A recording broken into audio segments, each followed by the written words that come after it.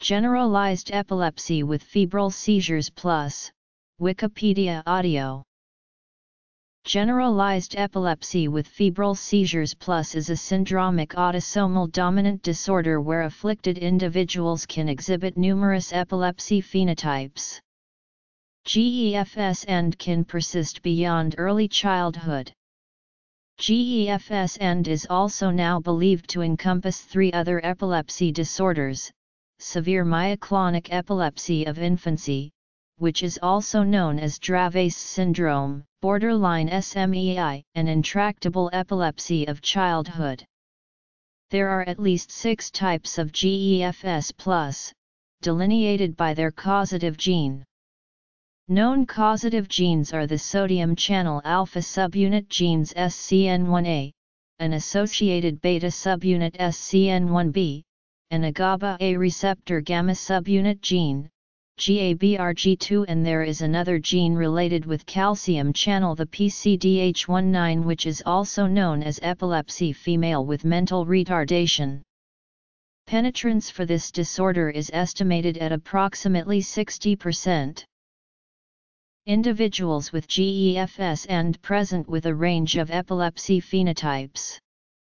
These include febrile seizures that end by age 6, such seizures extending beyond age 6 that may include afebrile tonic-clonic, myoclonic, absence, atonic seizures, and myoclonic astatic epilepsy.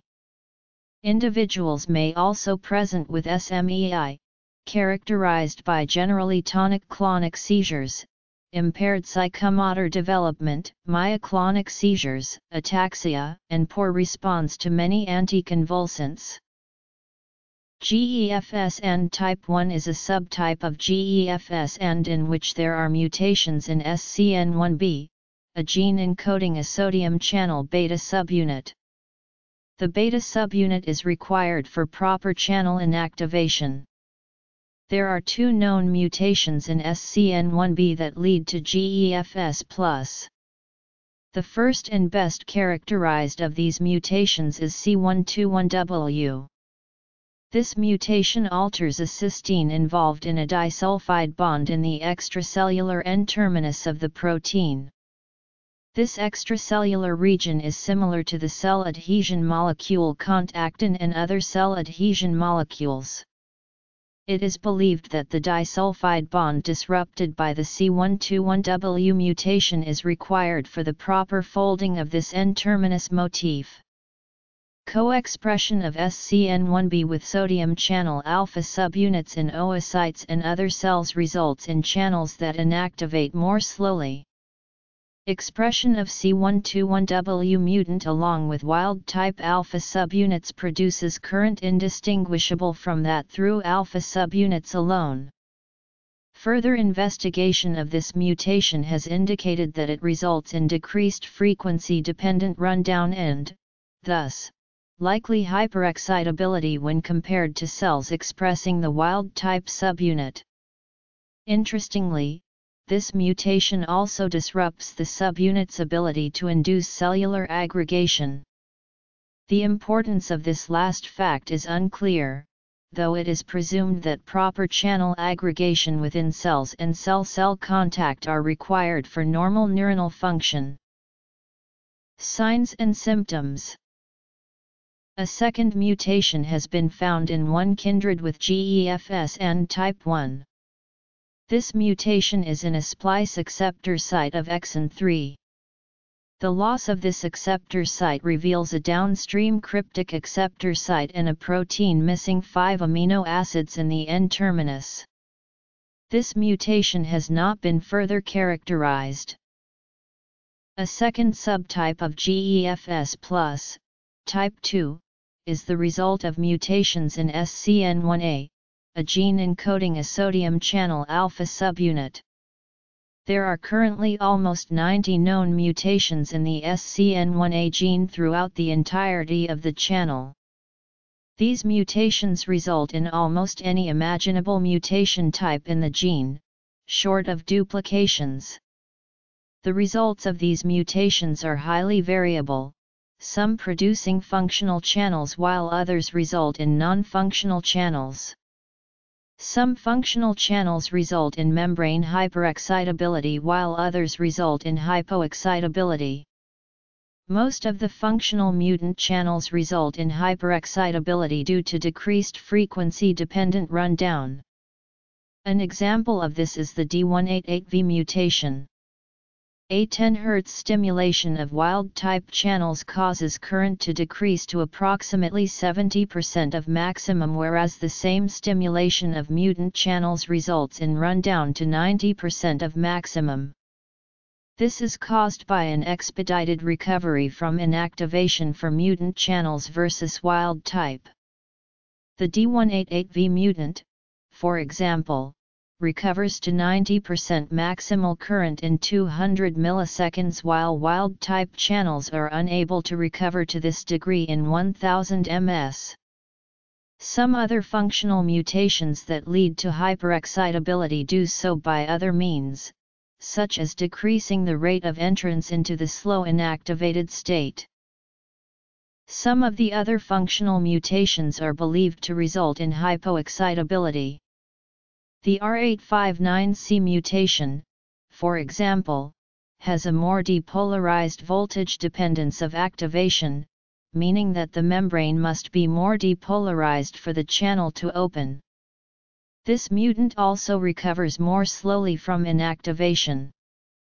The non-functional channels are believed to produce similar changes in cell excitability. Likewise, many of the nonsense mutations likely result in non-functional channels and hypoexcitability, though this has yet to be tested. It is also unclear how this membrane hypoexcitability leads to the GEFS and phenotype. Patients with GEFS and type 3 have mutations in the GABRG2 gene, which encodes the GABA-A gamma-2 subunit. The first mutation discovered in GABRG2 was K289M, in the extracellular region linking membrane-spanning domains M2 and M3. Oocytes injected with alpha-1, beta-2, and gamma-2 subunits produce large GABA-inducible currents, whereas those injected with K289M mutant instead of wild-type subunits produce currents much smaller. This abnormal current is not the result of non-incorporation of mutant subunits, since mutant-containing receptors are still sensitive to benzodiazepines, a property for which functional gamma subunits are required. Because of these results, it is believed that the GEFS and phenotype in these individuals is a result of hyperexcitability. Concurrent with the previous mutation, a second group found a second mutation in GABRG2 associated with GEFS+. This mutation, R43Q, is located in the one of two benzodiazepine binding sites located in the extracellular N-terminus. Benzodiazepines, such as diazepam, potentiate GABA-induced current. This potentiation is abolished in cells expressing the R43Q mutant subunit instead of the wild-type gamma subunit. This mutation does not affect the subunit's ability to co-assemble into function receptors, as it still confers resistance to GABA current blockade by zinc. As with the previous mutation, this mutation is expected to result in neuronal hyperexcitability. The final known GEFS and type 3 mutation is a nonsense mutation, Q351X, located in the intracellular region linking the third and fourth membrane-spanning segments. When this mutant subunit is expressed in cells with wild-type alpha and beta subunits, it produces non-functional receptors. Since wild-type alpha and beta subunits expressed alone are able to produce GABA-inducible current, this indicates that the mutation either prevents both co-assembly of the mutant and wild-type subunits but also co-assembly of the wild-type alpha and beta subunits, or prevents proper trafficking of the formed receptor to the membrane. Fusion of GFP onto this mutated subunit has indicated that it is localized to the endoplasmic reticulum instead of the cell membrane. As with other known GEFS and type 3 mutation, Q351X likely results in neuronal hyperexcitability. The final type of GEFS and is caused by mutations in the SCN2A gene, which encodes a sodium channel alpha subunit. The first associated mutation in this gene is R187W, located on the intracellular region linking membrane-spanning units 2 and 3 in the first domain. Patients with this mutation have both febrile and afebrile seizures. Electrophysiological examination of this mutant revealed that it increases the time constant for inactivation, presumably increasing sodium current and leading to hyperexcitability. However, this mutation also yields channels that inactivate at more hyperpolarized potentials relative to wild-type channels, indicative of hypoexcitability. Whether the end result on membrane excitability of this mutation is hyperexcitability or hypoexcitability is, as yet, unclear. The second known mutation in SCN2A associated with GEFS and is R102X. This mutation is located in the intracellular N-terminus and results in SMEI in patients. The result of this mutation is completely non-functional channels and membrane hypoexcitability. Interestingly, the truncated mutant protein also seems to cause wild-type channels to inactivate at more hyperpolarized potentials, indicating that it also acts in a dominant negative manner. Long-term management is by use of anticonvulsant medication, principally valproate, stiripentol, topiramate, or clobazam. Ketogenic diet has also been found useful in certain cases. Pathophysiology. Management of breakthrough seizures is by benzodiazepines such as midazolam. Type 1. Type 2. Type 3. SCN2A mutations. Management.